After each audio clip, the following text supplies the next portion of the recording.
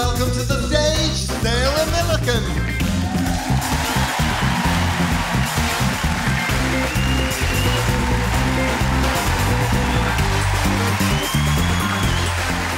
Thank you very much. Oh, so great to see you all. Thank you. Thank you very much.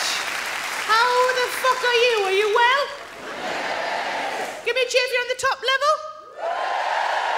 It's pretty good middle level. Downstairs. We're all here. Let's get fucking cracking. I always like to start every show by letting you know what time we'll finish. I don't know if you're like me. I suspect some of you are. But every time I go anywhere or do anything, I want to know what time will it end. I'm always planning on having a lovely time, but I also want to know what time I can take my fucking bra off. So we'll finish probably about 10:30. Have your bra off by what, 10:35? Is that all right? Yes. Just to clarify, I do not mind if you take your bra off during the show. As far as I'm concerned, it's just more clapping for me.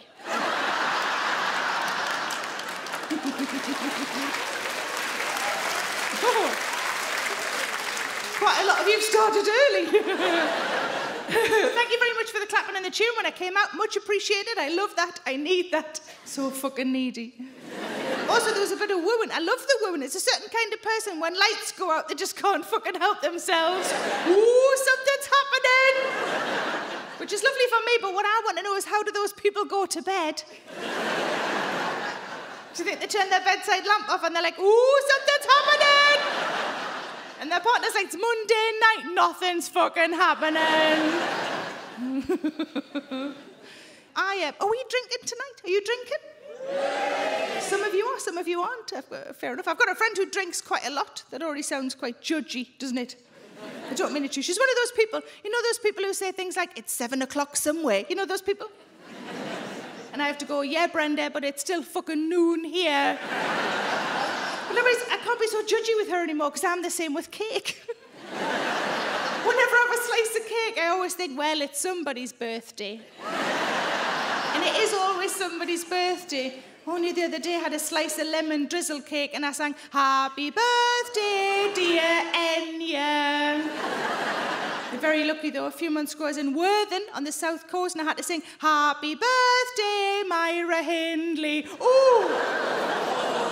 She was the only famous person who had a birthday that day. Shit!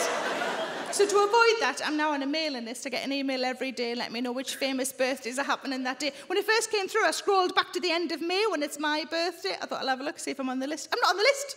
I'm not famous enough to be on the list, cheeky fuckers.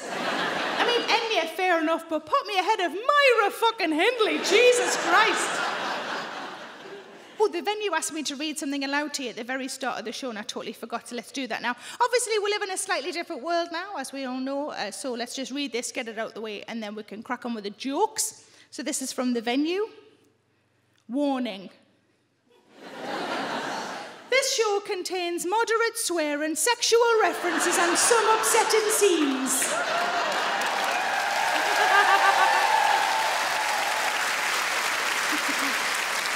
That's a great response. That's why we came. I've noticed fairly recently that some compliments are shit. So compliments are supposed to make you feel nice, right? Some of them start really well and then partway through they just fucking turn on you. I'll give you an example. A friend of mine said, I like your hair. And I was all ready to say, oh, thanks very much. And she said, like that? What the fuck does that bit mean? So you thought it looked shit yesterday, bitch. Is that what you're saying? All I'm suggesting is that we start shortening our compliments. Next time you're paying somebody a compliment, if partway through they're smiling, back the fuck away, you've done your job. I'll give you 2 examples. You could say, you look great, and don't bother adding on the end, for your age. Or you could say, that feels amazing, and don't bother adding on the end, considering the lack of girth.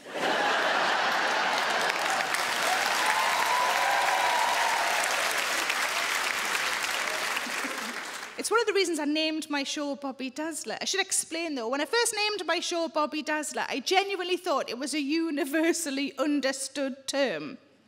It is fucking not. I I did a show in Iceland. In Iceland. Yes, the country. Who said that? The country? Yes, the fucking country. Didn't even shout it, I just sort of whispered it to your friend. The country. Yes, the fucking country. You know, she did 2 nights in Dartford and then just a freezer shop the next day. It was really weird. Did a show in Reykjavik in Iceland and 100% of the audience thought Bobby Dazzler was the name of my support act. When I brought somebody else out, they were all like, oh, Bobby must have COVID. But if you don't know the term Bobby Dazzler, it's a really pure compliment. It's lovely, yeah. If somebody calls you one, it just means you look excellent or you are excellent. That's it. Also, I don't think there are many compliments that can equally describe a child in new wellies who's a Bobby Dazzler. And a brand new erection. Now that is a Bobby Dazzler. Boy-oy-oy-oy. Boy-oy-oy-oy. Wah-wah-wah-wah. Wow, wow, wow, wow, wow, wow, wow, wow.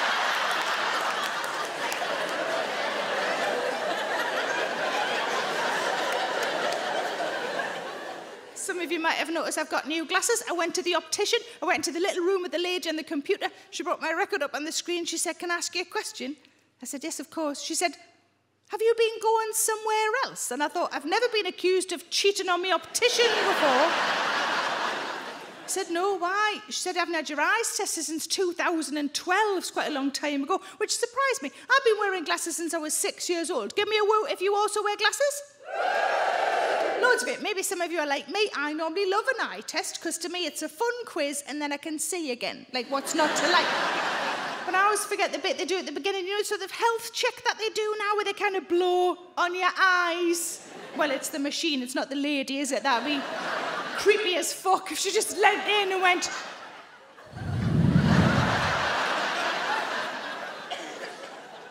She said, good news, your eyes are in perfect health. I said, good, I'm glad something is, because I'm 47 and things are starting to sort of hang and unravel and dribble a bit. That's one of the reasons I've got leggings on tonight. Very absorbent. My advice to the front row is just breathe with your mouths tonight. That's my advice. No sniffy, sniffy, all mouthy, mouthy. But then we got onto the actual eyes test itself, and she did the bit, you know where they say, is it clearer now? And now? And now? And now? I don't think they tell them at optician school that like 90% of their future job is going to be finding fancier ways of saying and now. And now. And now. And no! Too far. That one's too far. Then she did the bit with the circles. You remember this bit where they say the circle's darker on the red or on the green or on the green or on the red? Then she said, I want you to read that bottom line. I said, not a problem. I looked at it. It was very small. I said, it might be a bit of guesswork. She said, that's all right. Just try your best. So I studied it and I went, J? And then I looked at her face to see if I was nailing it, because you do that, don't you? She was very professional. I could not tell. I went back to a J. And then I went, B. And she said, can I just stop you there? They're numbers.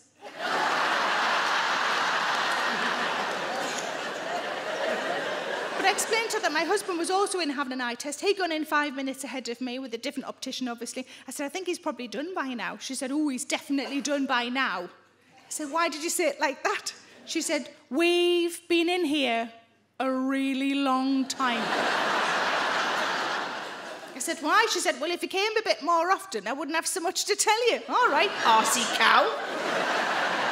So I came out and my husband was there waiting for ages, sure enough, all done. And we worked out it was 8 years since his last appointment and 9 for me, so he wasn't much better than I was. He said, what did they say about your eyes? What was the verdict? He said, oh, they said they're pretty much the same. In fact, if anything, they might be a bit better. Fucking better. Fucking better. Whose eyes improve with age? It's not fucking Wolverine. But this is exactly the same when we go to the dentist, because he's got really good teeth, never needs anything doing. Sometimes he'll do a scrape and polish so you feel like he's joining in on the experience. I have terrible teeth. Whenever I go to the dentist, I ask, how many fillings do I need? Because it's always at least one. I have, and I don't think this is common, a loyalty card at the dentist. You can tell from your response it's not common at all, is it? It's a little bit of cardboard. It's got all my teeth drawn on. Every time I get a filling, they colour another one in. And when it's full, I get diabetes.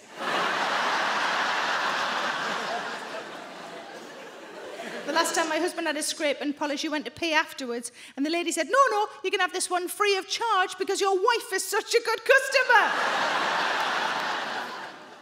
His eyes are improving, his teeth are always fine.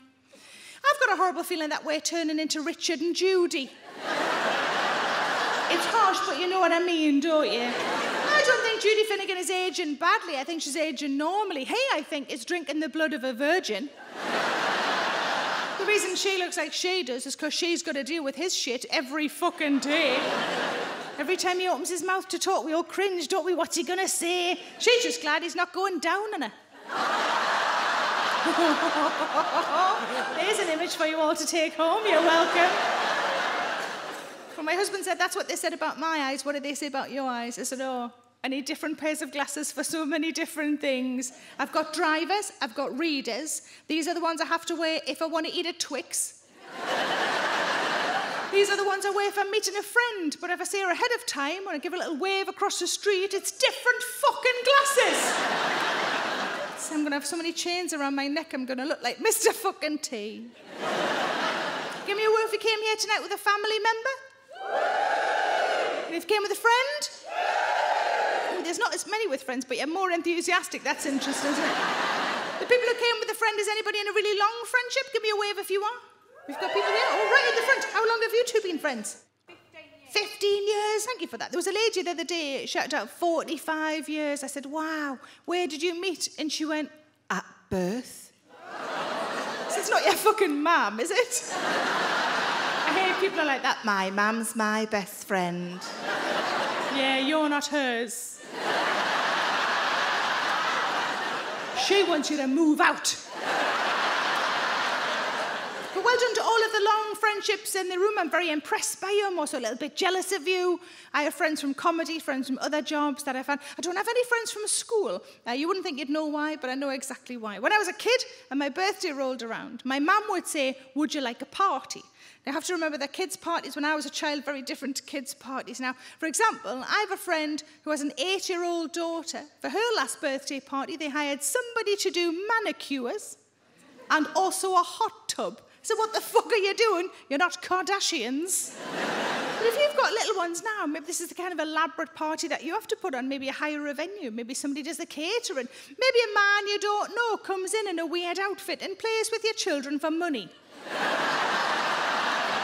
You can call him a clown if you like, but my description is still valid. Come on in, kids. Pedo the clown has arrived. We're pretty sure he's all right, but don't sniff his flower just in case. At least you would know if he was getting any of the kids to touch him in the wrong area, because it makes this sound.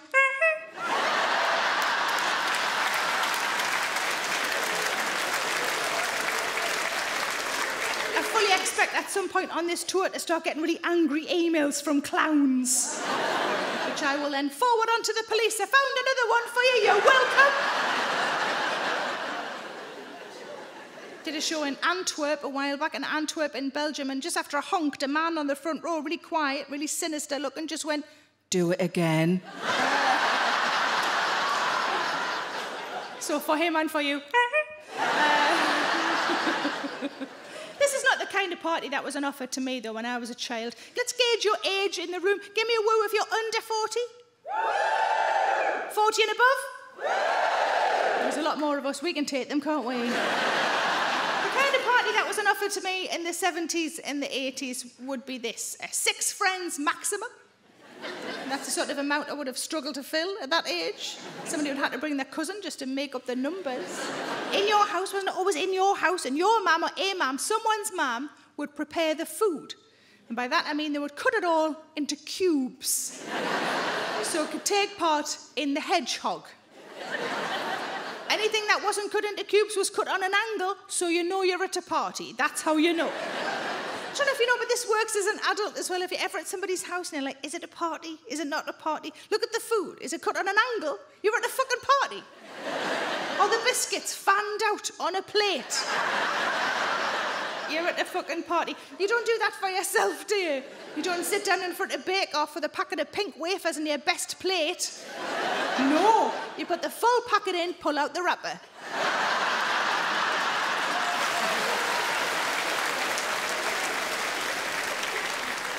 There'd also be party games. When there'd be party games, one of your toys would be wrapped up several times and passed around until some other fucker takes it home. Someone would piss themselves, wouldn't they, always? Usually the same child at every party. And you'd all go home with a little bag of crap. That's a kid's party, isn't it? The 70s and the 80s right there. The other option, if I didn't want a party, would be this. So I'm from a place called South Shields. South Shields is near Newcastle. And in Newcastle is a department store called Phoenix, quite a fancy department store. And I had the option, if I wanted to, instead of a party, to go to Phoenix for the day with my mum, just the two of us. We go to the restaurant, which was not fancy. Any restaurant that starts with your own tray is not fancy. And I could choose anything I liked off the menu, which every single time I went was always the same thing. All I ever wanted was chips in a bowl. That's all I ever wanted. Because to me, the height of luxury was being able to have nothing else with your chips but other fucking chips. Then we'd go to the toy department, I'd pick a toy, and we'd go home. Every single birthday I had as a child was spent in Phoenix. I never said yes to a party. I chose Phoenix over friends. Some would say chips over friends. Still sort of doing it now, and I regret not a fucking thing. But every time I was invited to somebody else's birthday party as a kid, I always went. It's rude, really, isn't it, to go to others' parties, never have one of your own. I'd go to the party, I'd eat the cubed food, I'd win a prize, piss myself. I'd go home with a little bag of crap and an adult man's mobile number.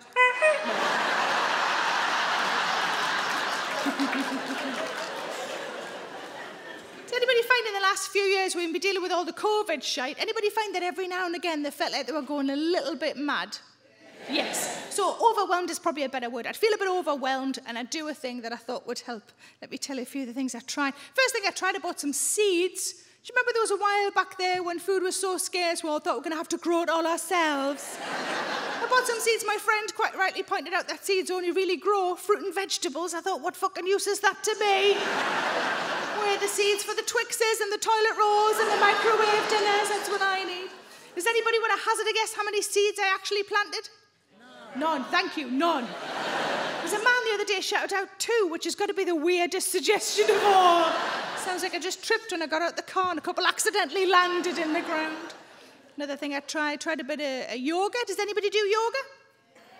Well, they even sound quite relaxed when they're answering the question, don't they? Yes, I do yoga. I'm bendy as fuck.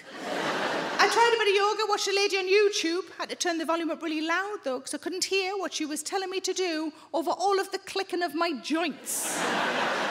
And initially I thought, is this going to be harder for me? Because I'm fat and the woman in the video is wafer thin and tiny. Is this going to be harder for me? And then after a while I realised, if anything, I had a slight unfair advantage. For example, when she said, pull in your lower belly, I thought, I'm glad she knows I've got 2.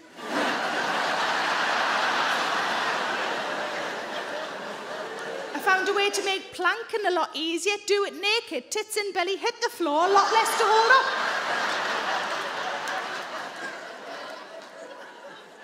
And pretty much every time she said chin to chest, I was sort of already doing it.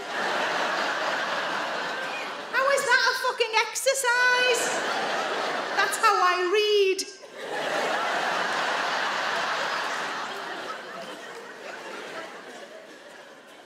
Another thing I tried. Give me a woo if you've heard of the Couch to 5K app. Quite a lot of you. For those of you who haven't, let me tell you what it is. It's an app to get you running, a BBC app. The idea is you start as a beginner, and by the end you should be able to run 5 kilometres. And the whole way through, you have somebody in your ear talking you through it, telling you when to run, when to walk, offering any kind of support and encouragement. And of those people, there's quite a few people you can choose from. One of them is Olympic gold medalist Michael Johnson. And another one is me. How the fuck did that happen? When I was first asked to do it a long time ago now, they were very nice to me. They said, you've got a really friendly voice. We thought you'd be great for this. That's what they said. What I think they meant was, you look like people who don't run. When I recorded it, I said, can I mix it up? Can I change it round? Can I put my own words in? They said, no, it's BBC, it's health. It's very important you just stick with what's written. All I was allowed to do is put in some well-done flowers and well-done pets. That's all I was allowed. All I really want to do on the bit where it says, and now have a snack, such as a banana. Really quietly underneath, I just wanted to go, muffin. so that you knew it was definitely me. And in case we were worried, I was safe. It's good to know that. It's good to know. But pretty much every day, somebody on social media will send me a message saying they've started it, or they finished it, or they're in the middle of it, and they never thought they could run, and now they can run, and they love it. And on one of my overwhelmed days, I thought, if it's working for all of those people, maybe I should be giving it a go. And then I thought, should I use my own voice? I couldn't work out if I'd find it inspirational or really fucking irritating. And the truth is both. Some days it would say things like, you're doing really well, I'm really proud of you. And I'd be like, I am doing really well. Thanks for being proud of me, past me, sitting on a sofa eating a fucking biscuit. Then other days it would say, well, if that went well, why don't you run a bit faster? And I would say, why don't you fuck the fuck off?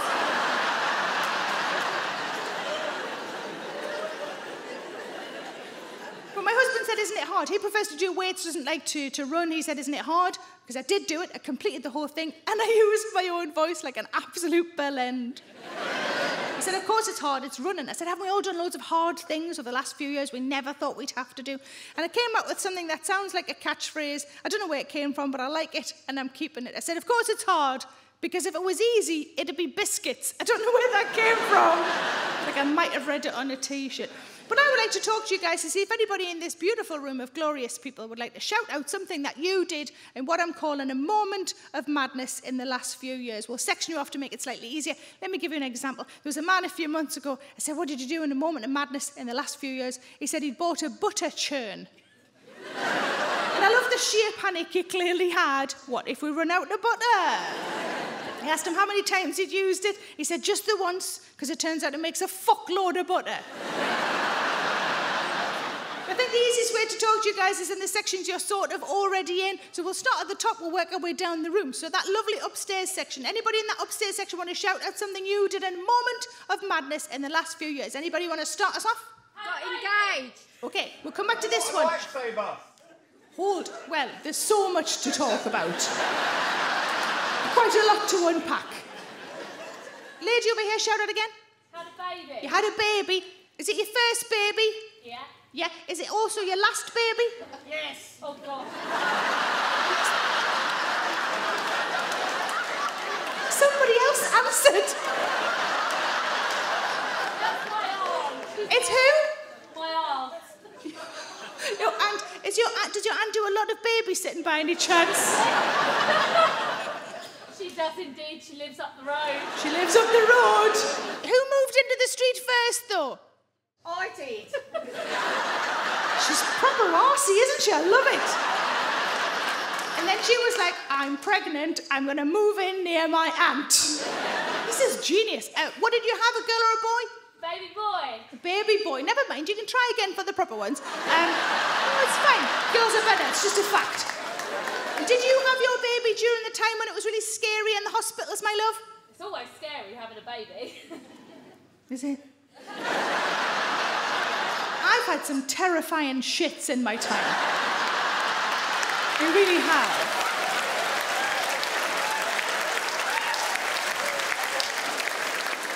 I had one once, while we're sharing, where I felt like it was kind of like giving birth, because there was a really wide bit of it, and I was like, oh, we've got the shoulders past, we're all right.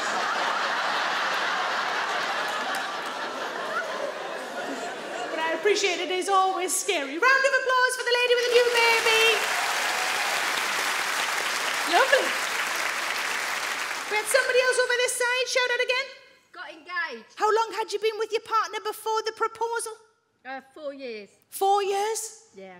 Oh, one woman went, The rest of you are like, seems fair enough. Just one woman really spoke for the group, didn't she? It's reasonable. And who proposed to who? He proposed to me. Is this him beside you there? Yeah. No. Hold on. Did you say yes, look at him, and then say no? Is that what happened there? Yes. Oh, no.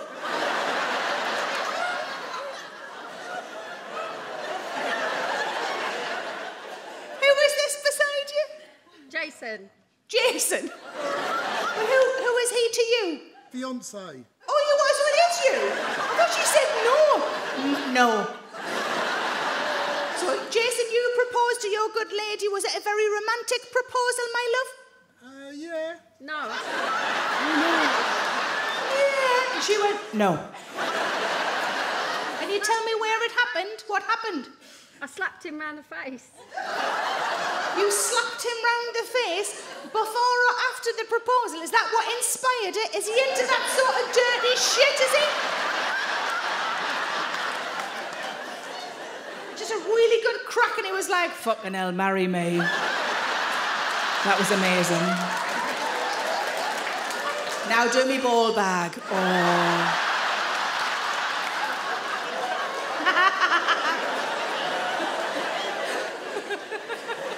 he's nodding. He's not. I'm just taking the piss. And have you got kids? Have you got animals? What's the situation at home? We've got kids, but not with each other. Okay. Kids, but not with each other. Well, not if you keep slapping his ball bag.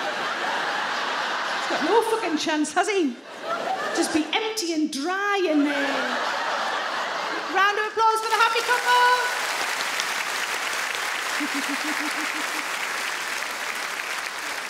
And we had somebody else upstairs. Do you want to shout it again? A lightsaber. It was a nerd sort of impulse buy. A nerd impulse buy. You've got your reasons already ready, haven't you? Just... Why don't you think... You think I would think it was a bad thing? It sounds fucking awesome. Now, it's not a real one, though. No. So what happens when you press... It can't shoot out, but what... Stop it. Somebody's laughing over there, behind there. It's 3D printed. It's 3D printed? No offence, mate, but it sounds shit. Does it turn on then? I don't really understand anything about 3D printers. Does it turn on? It's more of a display piece. Oh, a display piece? We're picturing your flat now, aren't we? Have you got anything else on display? I don't know, ask her. Ask her? I mean, we're all surprised you've got a girlfriend.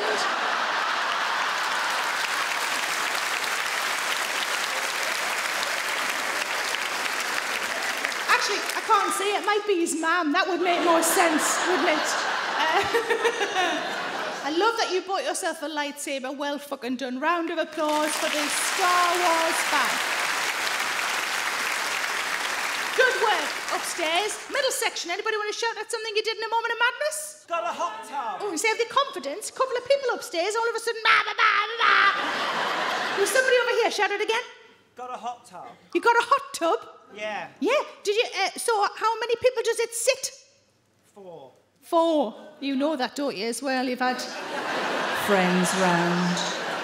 Oh no, just the neighbours. I got it from Lidl and I went in for milk.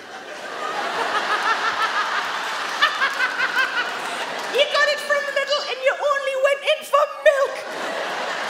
That's incredible. You should be on the advert for Lidl. They come in for milk, go home with, somewhere to have sex with your neighbours. Is this your partner? Single. You're single. He's definitely had people in that hot tub, hasn't he? Do you just sometimes sit in it on your own? Do you know all my friends get in it? I don't.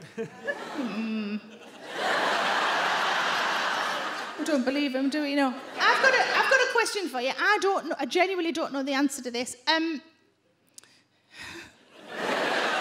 In a hot tub, maybe everybody else can answer. I suspect you know, but maybe other people know as well. In a hot tub, does jizz mix in?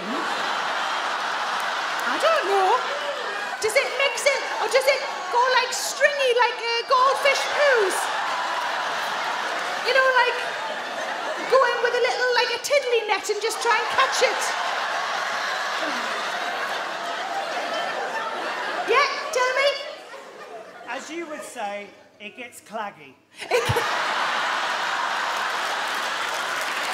gets claggy. I love that you know, and you're acknowledging that you know. Well, I hope you meet somebody very soon you can sit in your hot tub with. Round of applause for the lovely fella. Thank you. Anybody else in the middle section shout out something you did in a moment of madness? Hello, Sarah. Hello. Are we just having a chat, or have you got an answer to the fucking question, Flower?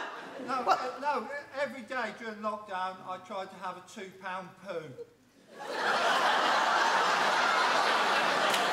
Every day during lockdown, you tried to have a £2 poo. What I want to know is who was paying you, Flower? Are you weighing them? Are you photographing them? No, I just stand there naked, weigh myself. Oh no, you really mean it.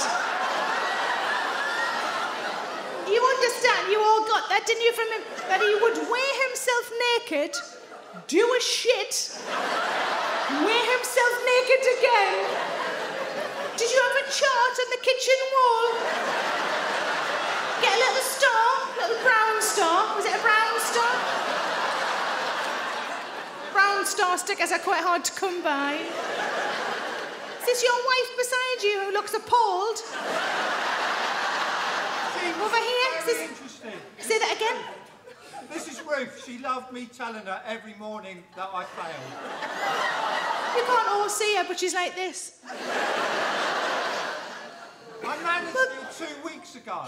You married her 2 weeks ago? I managed a £2 poo. Oh, you managed a £2?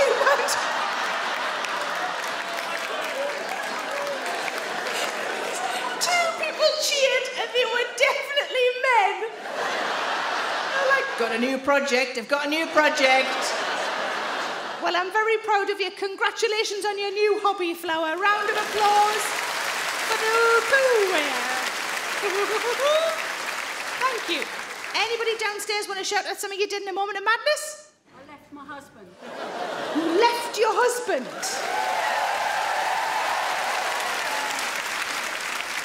How long had you been married, my lovely? 25 years. 20... Oh! It's gone a bit panto in here, hasn't it? Ooh. 25 years, that's incredible. Are you officially divorced? Have you been through your absolute and all of that? Not yet, January. January? Fucking, it's going to be a good fucking day, isn't it? So you left him? I did. Yes, and is he still in the house that you were in together? He is. Yeah, and have you got yourself like a fancy lady pad? All over it. I've got... You're all over it. You got a sexy pad, have you? I don't mean... We're sort of that age, you and I. And congratulations. And I don't know, like, I'm divorced and then remarried. I don't know if you all know, everybody, we've all had breakups and, you know, especially significant relationships. I don't know if you've been through this phase yet. I feel like you might have done. There's a phase you go through when you get divorced or you end a relationship. There's a phase you go through where you can't sleep. And what you do, this is a tip if anybody's getting there or they're about to dump somebody significant, maybe who's sitting beside them tonight. What a great day. It's a tip, if you can't sleep, what you do is you have a big cry, you have a wank, you have a magnum, you go back to bed, sleep like a baby.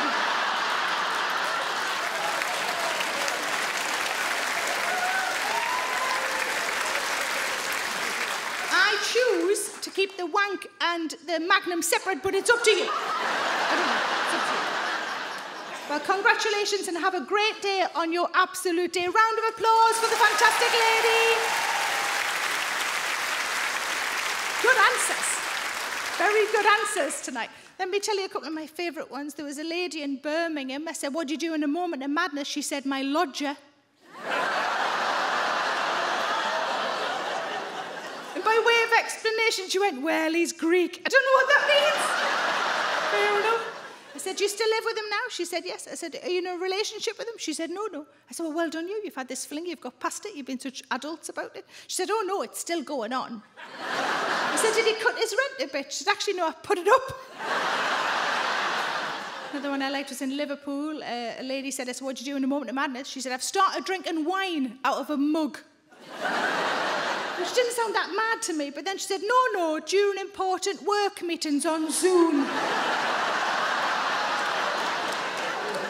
She said, the trick is you get the bit of string and the paper off a herbal tea bag and you drape it over the side of your mug. She's a fucking genius is what she is. One of the things I dabbled in a little bit in lockdown was aromatherapy. I've never really bothered with aromatherapy in the past because I have actual therapy. You don't need aroma something if you're having the real fucking thing. If I fancy something sweet, I don't have an aroma Twix, do I? No. If I'm tired but I can't sleep, I don't have an aroma wank, do I? No. I bought myself some aromatherapy balms. If you don't know what they are, you just put them on your pulse points. They're supposed to make you feel nice. And the 4 that I bought all had names. They were called Sleepy Time, like I'm 5. Calm Down, all right. Wake Up, make your fucking mind up. And Headache, a bit more medical. And they all smell of things you'd expect them to smell of. Lavender, chamomile, that sort of thing. I thought it'd be interesting to get my husband to smell them, to tell me what he thought they smelt of. To be fair, I did once ask him to smell my vagina candle, and he said it smelled of beef and cheese, and he got it right first time.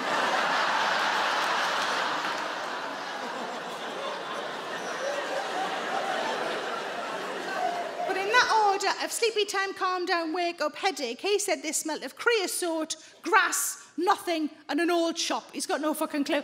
I don't know why we bother with these things, though, because we've got lavender in the garden. So what I do now before I go to bed, I just nip out into the garden in my nightie and I inhale a bush. And then I get in the house and my husband does the same. Beef and cheese, beef and cheese. But you remember when the food shops were terrifying and we all started ordering food online? I downloaded all the different supermarket apps into my phone, try and get a delivery slot. Eventually I got one. I shouted to my husband who's in the kitchen. I shouted, I've got a slot! I've got a slot! Come and help me fill it. Used to mean something else. And the slot that I got was on the Asda app, and I started to add things to the basket, usual things, bread and milk and whatnot. When it came to the fruit, though, the fruit was divided into different sections. There was an exotic fruit section. I thought, oh, let's see what Asda's got by way of exotic fruit. And in there was a papaya. And I thought, yeah, there might be a global pandemic happening on Asda, but I will have a fucking papaya. And when I added it to the basket, I half expected the Asda app to be like, ooh. Did you mean bird's eye potato waffles? No, but thanks for the reminder. Also add to basket. But you know, when you order food online, you don't always get what you want, do you? Sometimes you get substitutions. Asda didn't have any fucking papayas. They just sent me 2 pies, which was good enough. But as well as the papayas, I also ordered kiwi fruit. I love a kiwi fruit. When I first met my husband, we hadn't started going out yet. We were just friends. I watched him eat a kiwi like an apple. Fur and all. And I looked at him and I thought, this bodes very well for me.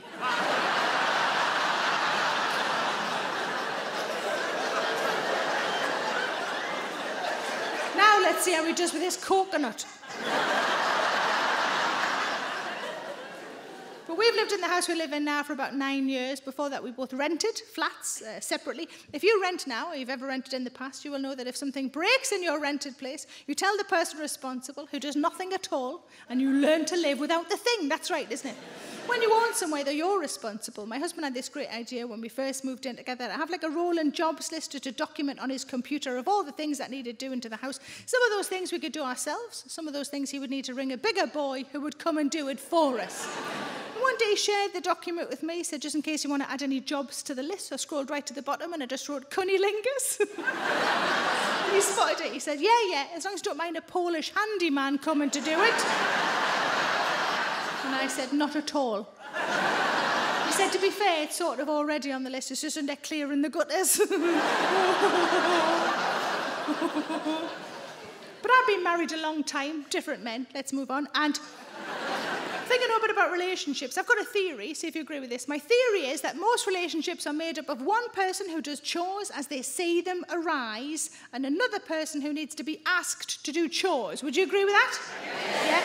So I'm the doer in our family. My husband will do anything I ask, but does often need to be asked. So I found a way around this. If this is helpful in your relationship, please use it. I do not mind. What I do is I make every chore a challenge. So I say to him, bet you can't bring in all the shopping from the car in one go. And he goes, of course I can. He does it, and I tick it off my list. Hooray! I say, I bet you can't empty the dishwasher in less than 2 minutes. And he goes, I bet I bloody can. I use a stopwatch to make it more fun for him, you know. It's basically like a really domestic version of the Crystal Maze. Well, I am Richard O'Brien, or Richard Ayoade if you're very young, and my husband is in a big glass sphere. Also in the sphere is a washing machine and a tumble dryer. Against the clock, to win another month of marriage, he has to take clothes out of the washing machine and deduce whether or not they can be tumble dried. And it's not as straightforward as looking at the label, because nobody knows what the fucking symbols mean. There's only one symbol we all know, and I think the reason it's universal is because it's so damn important, and that's the hand one. We all know the hand one, don't we? Because that means wave goodbye to your lovely top, because it's about to get fucking shrunk. But I bought this dress, many reasons, but one of them is that it's got fucking pockets.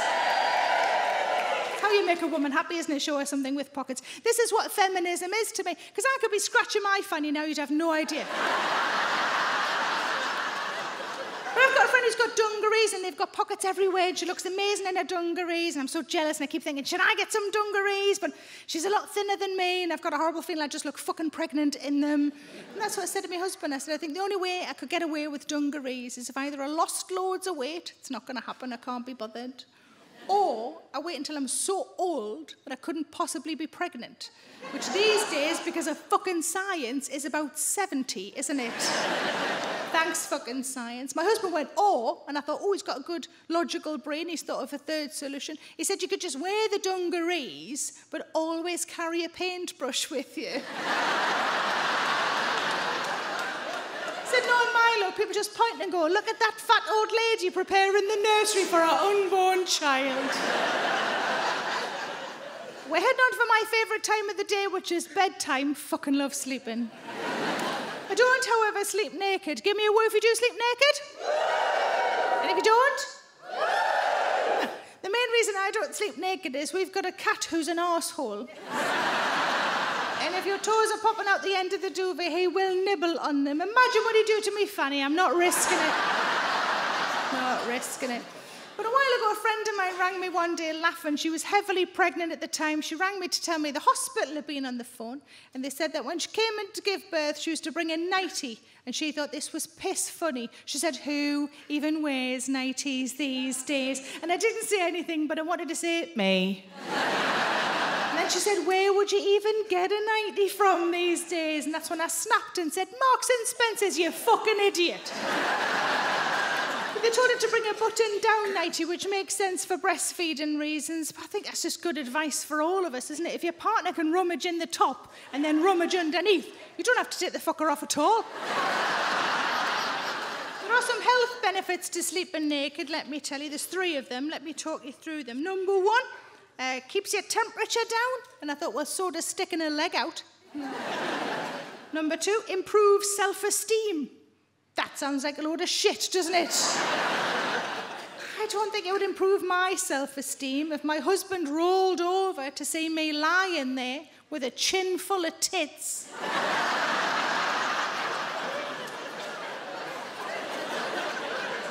At least in a nightie they're contained, aren't they?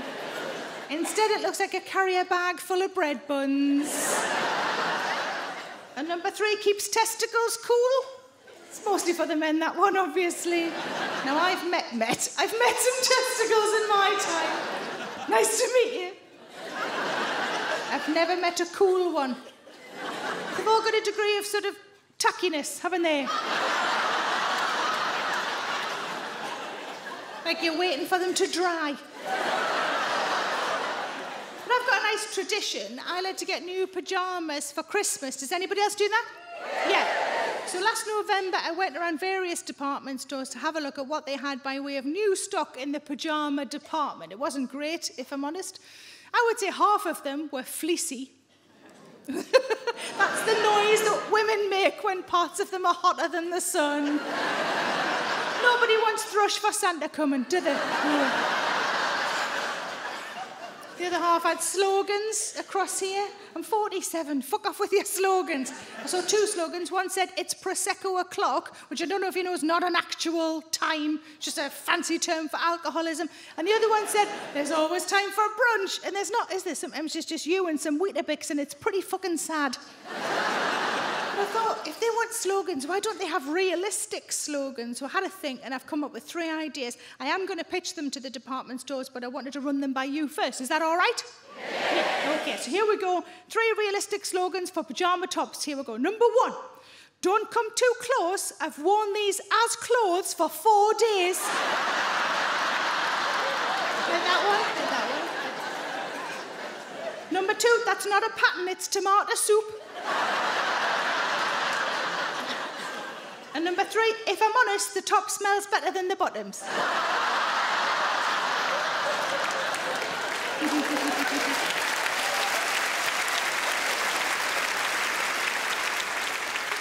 I will pitch them to the department stores and I'll let you know how I get on.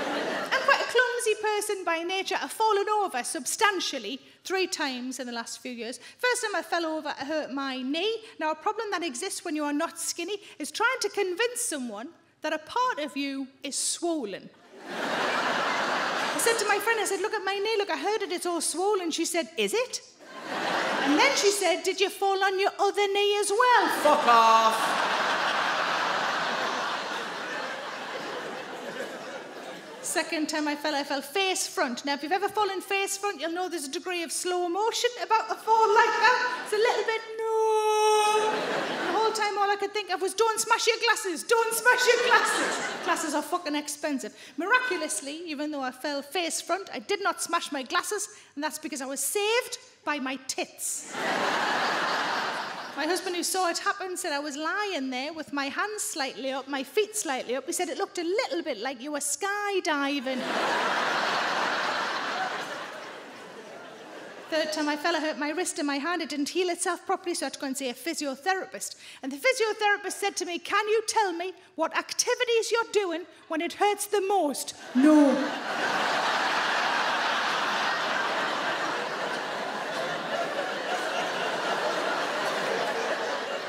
I thought he's a medical professional. I have to tell the truth to medical professionals, so I did tell the truth in the end, and I said mashing potatoes and wanking. It's the same motion, isn't it? It's the same face.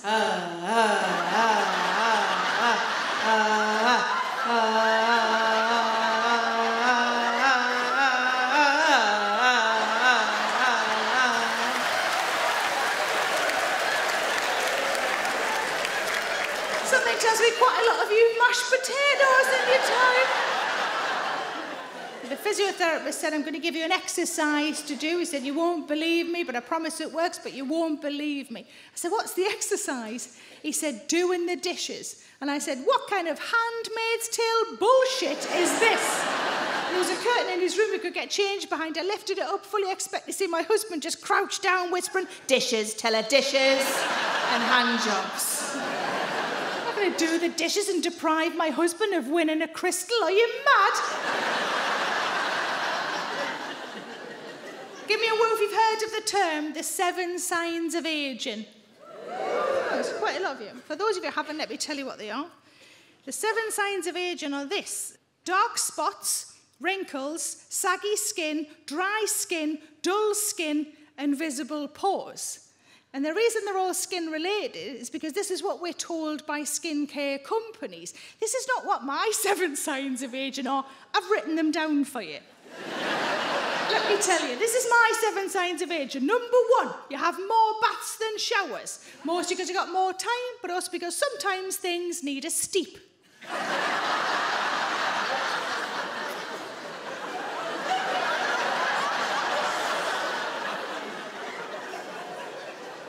Number 2, the menopause, which mostly affects women, but can affect some men who live with the women who are going through the menopause.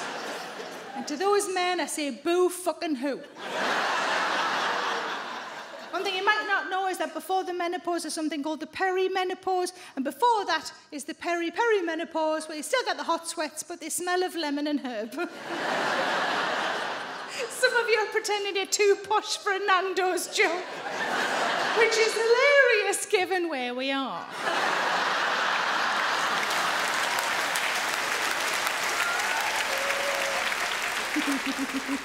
Number 3, your neck. People look at your neck a lot more after you hit 40. My neck is fine, thanks very much. All I have, and it's nothing medical, it's nothing to worry about, is a line that goes across it from left to right. What it looks like I was beheaded a long time ago, and it's healing really well. The only trouble I ever get from my neck is that every now and again that line needs a little dust.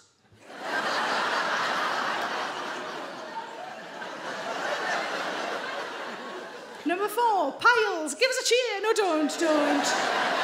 I occasionally suffer from piles. How I know they're bad is that my farts sound different.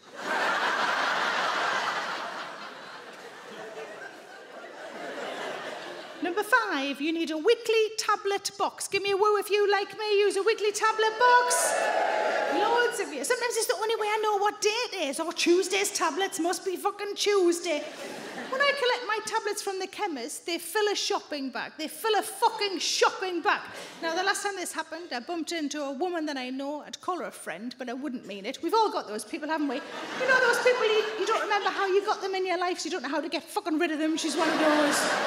She's not a nice lady. She makes me feel uncomfortable. But I bumped into her. She pointed to my thankfully unmarked shopping bag, and she said, have you been treating yourself?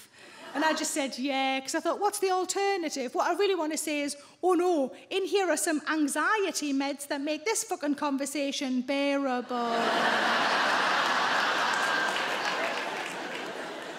Also, if we do have any really young people in the room, a pillbox is not what you take to a nightclub. Different thing. Although, if you are in a nightclub, it's still important to take your meds, isn't it? My thyroid's not going to start working just because I've had a hooch, is it? No. Number 6, your skin. People look at your skin when you're born, and then nothing for 40 years, and then everybody's got a fucking opinion about your skin. A friend of mine said, your skin's nice. I said, thank you. She said, can I ask a question? I said, sure. She said, do you use fillers?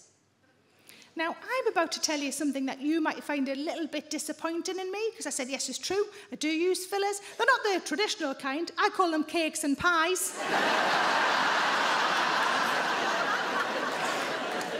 I put poison in your face when you could put lovely things in your mouth. I just don't understand the logic, I really don't. I do like to buy skincare. I refuse, however, to buy anything that calls itself anti-wrinkle, because I myself am not anti-wrinkle. I've got wrinkles, I'll get more, it's absolutely fine. I'm not going to spend 30 quid on something that reckons it stops fucking time. I'm not doing that. I buy moisturiser for the same reason we all buy moisturiser, because isn't it nice to feel a little bit slippy before bedtime? The last time I bought skincare, the website I bought it from said, because you've spent over X amount of money entitled to a free sample, choose one of the following things, we'll send it on. Great, I love a freebie. The one I chose, though, was purely out of curiosity because it was called Youth Serum. And I thought, what the fuck is Youth Serum? Are they going to send me the skin of a child to lie over my own? And then I thought, what if it looks like teddy bear ham? I fucking love teddy bear ham. And then I thought, how youth are we talking? Am I going to get pulled over by the police while I'm driving my car? And they're going to go, how are you driving this? And I'm going to go, I'm 47, I'm just covered in teddy bear ham, look! But also, Youth Serum to me sounds too much like teenage boys' jizz. Your sheets are covered in Youth Serum, Jamie, you dirty fucking bastard. I imagine there's factories, just teenage lad lined up after teenage lad, just cracking one out to a catalogue. And number 7 on my list of the 7 signs of aging is fuck you, it's a privilege to get old because not everybody gets the chance.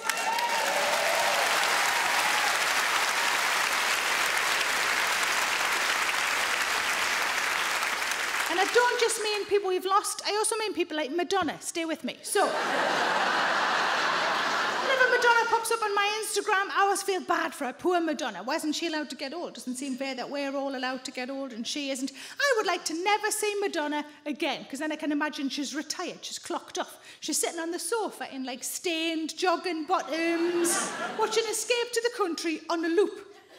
Maybe she pops to being cute. Treats herself to one of those garden kneeler pads. You know the garden kneeler pads? Doesn't even cross her mind she could use it for blowjobs. Doesn't even cross her mind. Because she's retired. She could hang a crucifix back up on the wall instead of jamming it in her fanny like she did when I saw her at the Manchester Arena that time. I'm sure Jesus would be relieved. And he's been in some tough spots, as we know. She could reappropriate a cone bra for when people come round, turn it upside down, crisps in one, nuts in the other. I think it might be because she's in America. I think if she was over here, we'd treat her better. I think if she's over here, the rest of her career would pan out as follows. I think she'd do 6 months behind the bar at the Queen Vic. Then she'd do a regional theatre tour of Calendar Girls with 2 loose women in a Nolan. And finally, she would fuck a professional dancer. Sorry, do Strictly. You do have to spare a thought for the people who aren't allowed to get old. I, for one, can't wait to let myself go a bit more. But we all had to start buying stuff online, didn't we? One of the things I had to start buying online was sanitary towels. Give me a woof, you more of a tampon kind of gal? Yeah. Anybody like a sanitary towel? Anybody favour a moon cup? Yeah, a couple of people. I don't think my husband definitely knows what moon cups are, because I mentioned them to him and he went, mooncup.com.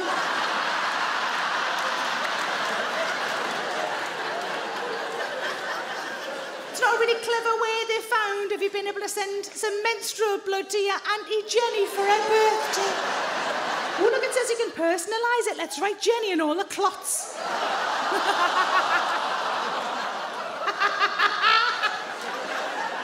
But I think we're loyal to brands that we like. I could spot the kind of sanitary towel I've always used at 100 yards in a Superdrug. That's the sort of test you should be doing at the fucking optician. I'd have nailed that.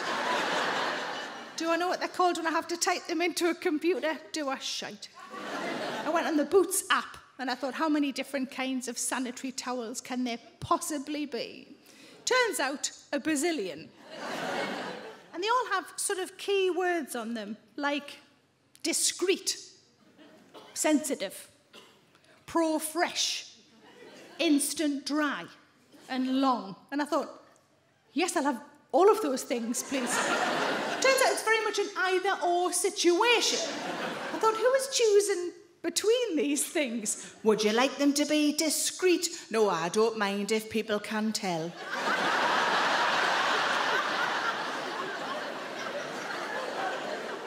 Would you like them to be sensitive? No, I don't mind if me fanny's red raw.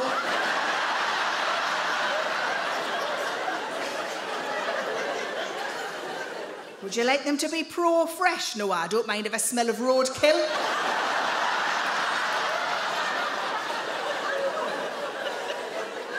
Would you like them to be instant dry? No, I prefer to be always wet. I like to feel like I've either just pissed myself or I'm super turned on. Would you like them to be long? No, as long as it covers the spout. I don't know what it's called.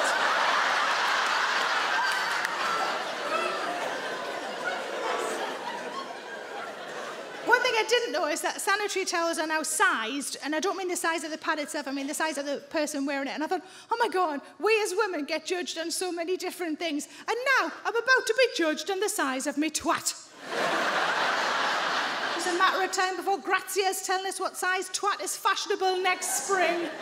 But there is good news for the fatties amongst us, because it is based solely on the size of your thigh gap. Gap, gap, gap. What fucking gap?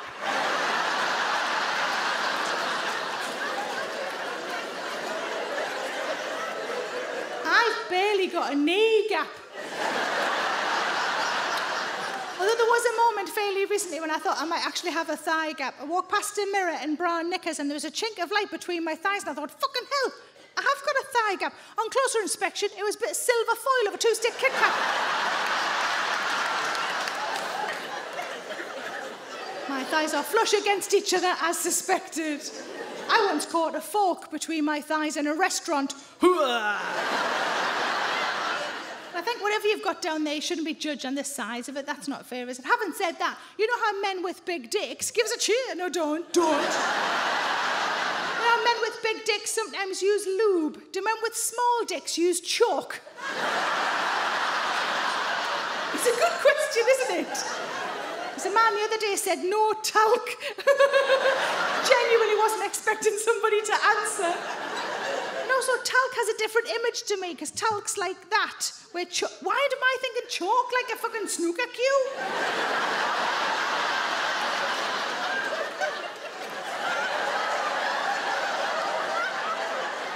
Blow on that, will you, love, before we get cracking? Just blow on it.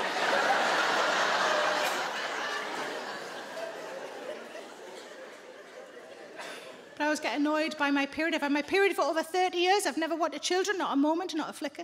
I'm sure a lot of you have got kids and you're having a great time with them, and that's smashing for you. It's not for me. It's not for me at all. The best way I can describe how annoyed I get every time my period starts is like this. Imagine you've got a friend at work. She's called Deborah. She's great. Deborah's got a rabbit hutch, and every month she cleans it out. Puts fresh bedding in, fresh water in the water bottle, fresh food in the food bowl. Looks spotless, amazing, spick and span. And you say to her, Deborah, are you ever going to get a rabbit?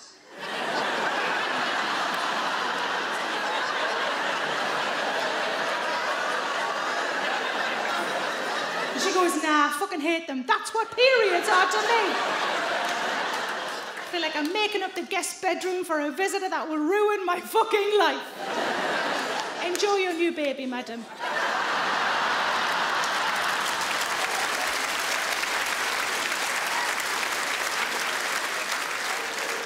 I do also have very heavy periods. Not today, not any danger in the front row there. I wouldn't do that to you. Very heavy periods. You know the old saying, it's like trying to get blood out of a stone? I think they should update that. I think it now should be, it's like trying to get blood out of a mattress topper.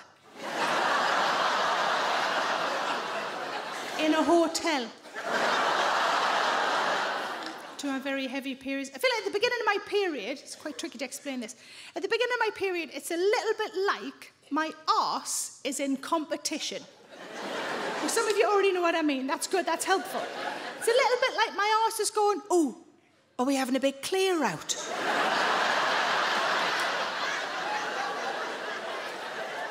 I'll have a big clear out as well, if that's all right. I feel like at the beginning of my period, nothing could shock me. Nothing could shock me. If I turned around, looked down that toilet, there was a dead rat just floating. I'd be like, sure, makes sense. The cast of The Walking Dead just climbing out. The girl off the ring popping up over the side. Sometimes I look down that toilet, it looks like the first 20 minutes of Saving Private Ryan.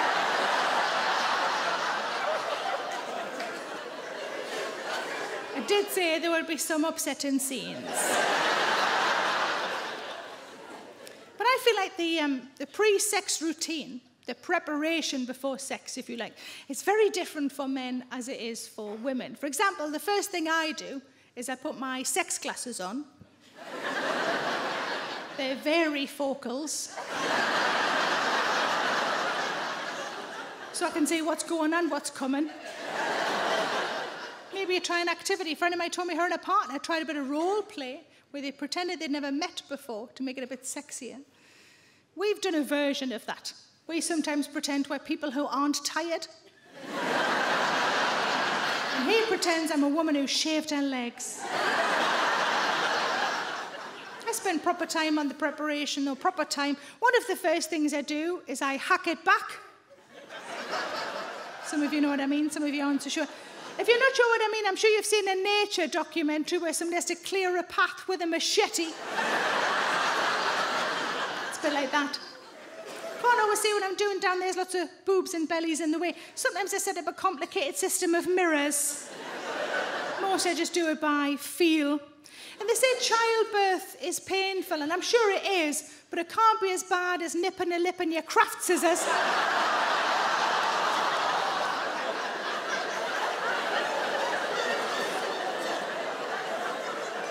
Even now, whenever I trim the fat off bacon, I get flashbacks.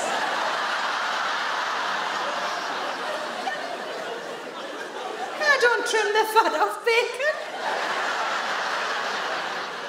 I treat my pre-sex routine like I'm trying to sell a house. Clear away excess foliage, Febreze the soft furnishings, familiar bread smell, yeast. It's different for blokes though, isn't it? In my limited experience, straight men just wash their cocks, that's it, isn't it? Just, not even always all of it, sometimes just the end part. Of course, some of them have to wash all the chalk off. And I said to my husband, I said, horses do more than you. He said, what? I said, horses do more than you. It's true, I've got a friend, she's got a horse. Her horse has a special lady who comes out just to wash his knob. I mean, how do you get into that? And by that, I don't mean, how do you get into that? Also, how at the end of your tether as a careers advisor are you before you slam shut your folder and go, how are you a horse's cocks? It's done for medical reasons, it's done for health reasons. They do it because they have to clear out what are called smeg beans. Which are exactly what you think they are. But don't they also sound a little bit like something you could get from IKEA? I only went in for a nest of tables, came out with a massive bag of smeg beans. I was trying to explain to my husband what they were, and I sort of nervously Googled it. You know, Google has a habit of finishing the rest of the search for you. And I typed in smeg beans, and Google went, smeg beans grinder. And I was like, how bad are they? Like, you have to grind them off. And then I realised it's a posh coffee machine, isn't it? Smeg beans grinder. Oh. Also explains why John Lewis had it in 4 different colours. But I had a smear test before the first lockdown. Not like my friend had to have one during the lockdown. She had awful trouble getting her fanny at the right angle for the Zoom meeting.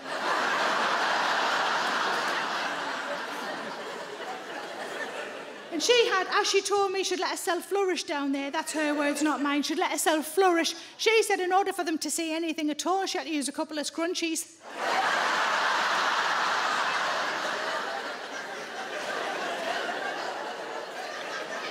I was very lucky. I had mine before the first lockdown. Give me a woo if you've had a smear test in the last 3 years. All very proud of ourselves, as should be. It's very important. I made an appointment at the doctor's, went along to the doctor's surgery, went into the nurse's room, she pulled the curtain round, told me to get undressed. All very normal so far. I took off my trainers, my socks, my jeans, my knickers. There was a flicker of a second where I forgot where I was. I was quite tired that day. And I also took off my top and my bra. And I thought, I'm going to have to really quickly put these back on again, or she's going to whip this curtain back and think it's a date. But as I was putting my top and my bra back on, she shouted over the top of the curtain, what size speculum are you? And I thought, am I supposed to know that? I've got a horrible feeling it's one of my security questions at the bank. So I never know the answers to them either. I think we're all fairly worldly wise in this room here tonight, but if anybody genuinely doesn't know what a speculum is, the best way I could describe it to you, it's basically a car jack, but for fannies.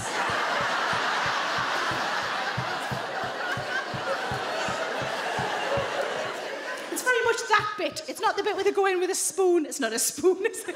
She asked me what size spoon I was. I'd be like, I'd like to think a table, but I've got a horrible feeling I'm a ladle.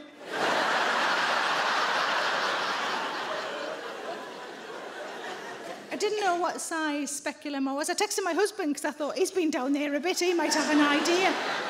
He just sent back a picture of 3 of his fingers.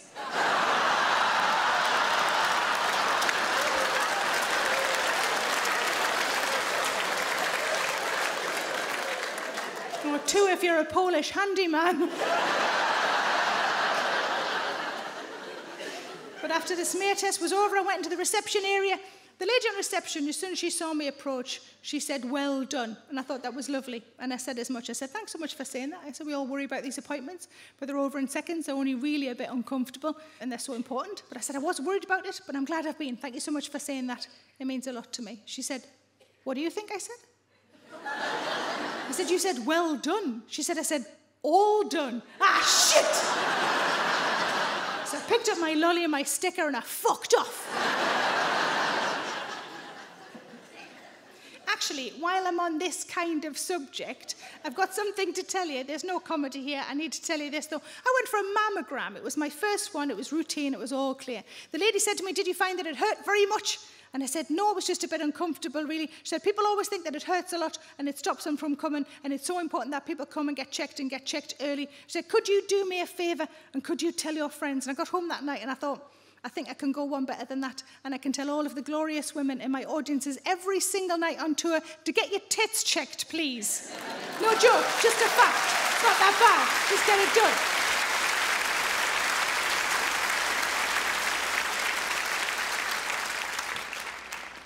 But we all gained weight in the last few years, yes?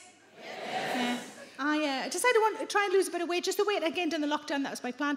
And most people, when they decide to lose weight, there's something that starts them off, spurs them on, kind of keeps them going. Maybe there's a holiday photo and they don't quite like how they look in it. Or maybe they're sitting in a bath of gravy and it's not even for children in need. For me, it was when I sat in a public toilet and the Sanny bin opened and I hadn't asked it to. Did you want me? No, but my arse cheeks seemed to disagree. But I tried really hard and I lost 2 stone. That's all right, isn't it? I lost 2 stone, that's pretty good. Ah, it's very kind of you, thank you. I said 2 stone, it was the same half a stone 4 different times. Nobody gives a shit if you tell them you've lost half a stone. Everybody knows it's just 2 big dinners and a chocolate orange and the fucker's back on again, isn't it? But I've always had a belly, even when I was much, much slimmer, I've always had a belly. I always get offended when people think that this is pregnant, like I would ever let a pregnancy get this far. No! But I did a thing the January before last that I think a lot of people do, especially in January. I downloaded a diet app. Now, the phone I was using at the time was a thumb recognition phone. It didn't immediately recognise my thumb, it just kept juddering. And first of all, I thought my phone was just really clever, and it was like, it's a diet app, we've clearly been stolen. And then I looked at my thumb, and it was just covered in biscuit. So I licked the biscuit off, so I thought, might be my last biscuit in a while, and I downloaded the diet app. What came with the diet app was a WhatsApp group of other participants. It was open to all, but my group happened to be all women. And it was so we could support each other and help each other. Everybody knows diets are hard and a bit shit. Also in the WhatsApp group was a nutritionist who was no fun at all, it transpired. One of the women in the group asked a question of the rest of us, a perfectly reasonable question, especially on day 1 of a new diet.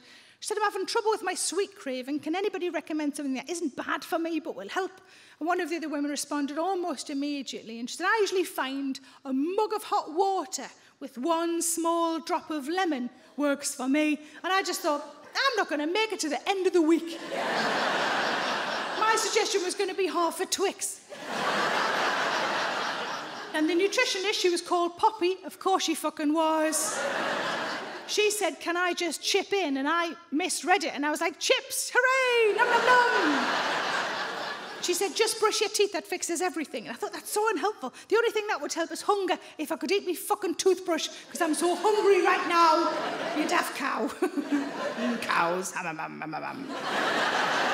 There were some recipes that came with the diet. I tried one of them. It was how to make banana pancakes out of almost no ingredients.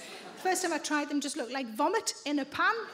Second time, managed to make them look a lot more like pancakes. And I was so excited and a little bit lightheaded from all of the hunger that when I ran from the kitchen to show my husband, I tripped and the plate smashed on the floor. But because it was a really low point in the diet for me, let's call it day 2, I ate them off the floor. Then I had to check to see if the fragments of plate and cat hair I'd also ingested counted as my sins for the week. One of the women in the group got told off as an adult, got told off for eating goji berries. If you've never had goji berries, it's like chewing elastic bands. She got told off because goji berries are full of natural sugar, not really allowed on this plan. She wasn't having Coke or Pops with cider poured on. She was having goji berries on her bran flakes, some sad sprinkled on some more fucking sad. I got told off for calling it a diet. What I actually said was, I fucking hate this diet. We don't like to call it a diet. We prefer to call it a way of life. So I said, I fucking hate this way of life. She was right, though, because it was also my way of life from the 3rd to the 5th of January. I started to ask questions. You got a nutritionist at your fingertips. Why don't you try and learn something? I said, I've got some questions for you, Poppy. Is that okay? She said, fire away, anything you like. I said, I've had a cherry. Now, I thought it was okay because it's fruit, but now I'm not so sure. It's on top of a Bakewell. Is that okay? I've had an apple. An apple's full of natural sugar as well. It was surrounded by something called, what was it called? Crumble. Is that all right? I've had a banana. A banana's allowed. I mean, I ate it out of a stripper's crotch. Is that all right? She said that was fine. The next day, it was covered in cream. I think it was cream. I couldn't be sure. It was dark.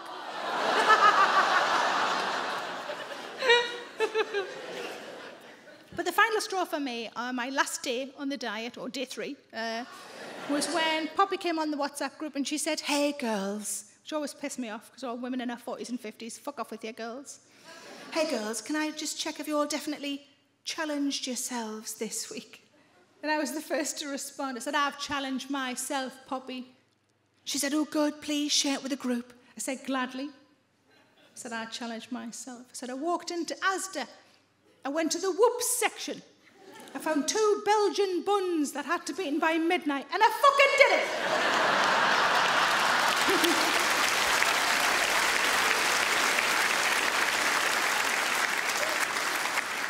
I was going to say, and I'd do it again, but I have several times over since then.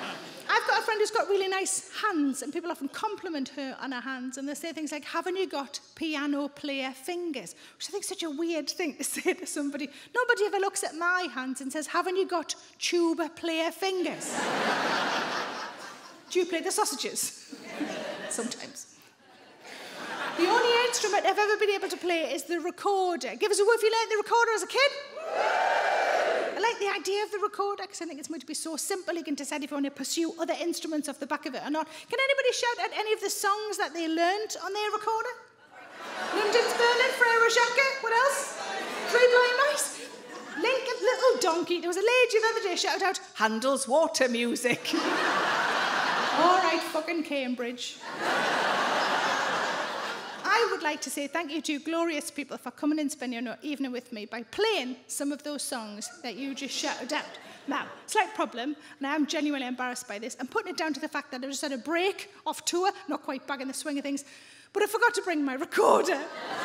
Don't worry, I'm a professional. I'm going to see if I can just busk it without. And so I heard Frere Jacques at the back there. Let's start with that one. That's all right, I'll do one. Will I do? Yeah. We had a London's Burning round the front as well. Let's do that one. I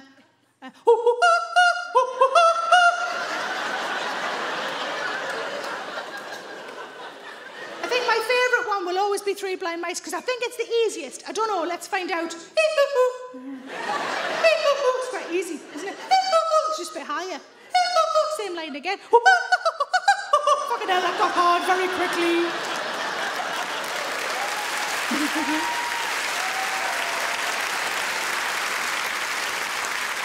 People right at the back upstairs are like, "There's no way she hasn't got a recorder. This sounds amazing." I was in Australia a few years ago, on my way back from Melbourne, in quite a fancy airport lounge. And I went to the ladies' loos, which were spotless and silent. And I was an IBS sufferer. A silent toilet is not my friend. I'm seriously considering employing a man and a trumpet to just follow me round. Spotless and silent, I took from that, at least there's nobody else in, and I did what can only be described as thunderous diarrhoea.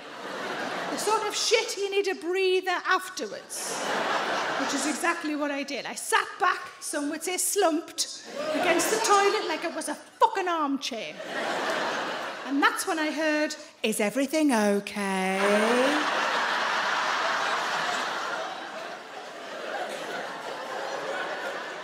Luckily, I stayed quiet for long enough to realise she was on her phone. Can you imagine if I'd replied?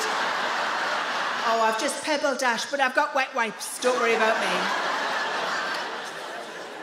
But it reminded me of a time when I was in the car with my sister. She was driving, I was in the passenger seat. She asked me a question. While I was thinking of my response, I farted.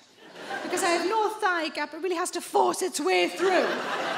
It essentially sort of quacked its way to freedom.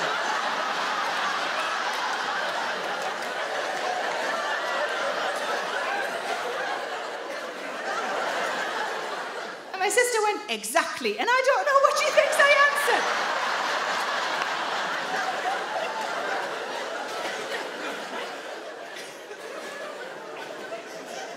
One more thing to tell you, but before I do, I just want to say thank you. I fucking love doing my job, and it's been an absolute pleasure to do it for you guys tonight. I'm so glad that you came and were here for this recording. Thank you so much. Thank you. I I tried in the lockdown, I think a lot of people were doing this, to eat a bit more healthily. I was trying occasionally to make vegetables a bit more interesting. And what I did, I bought myself a mandolin.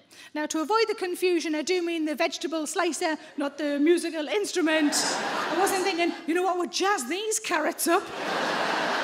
Somebody's playing a lovely tune behind me in the kitchen. The vegetable slicer, you will have seen them. I ordered it, it arrived. I threw away the instructions. How hard can it be? I also genuinely threw away something called a finger protector.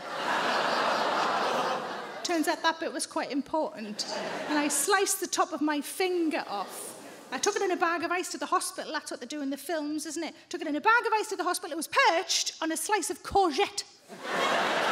Like a small pink frog on a lily pad. I handed it to the lovely nurse in A&E. She took it off me. She looked puzzled. I thought she's trying to work out whether or not we can reattach my finger end. She studied it for way too long. Then she turned back to me. She still looked puzzled. And she went, "What were you having for your tea?" That was her confusion.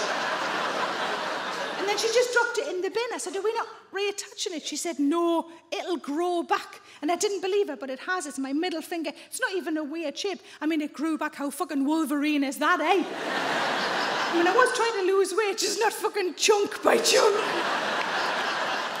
The only way I know it's not 100% normal is that it's a little bit too sensitive and it's a little bit too tingly. For a while, I thought my clitoris had moved. You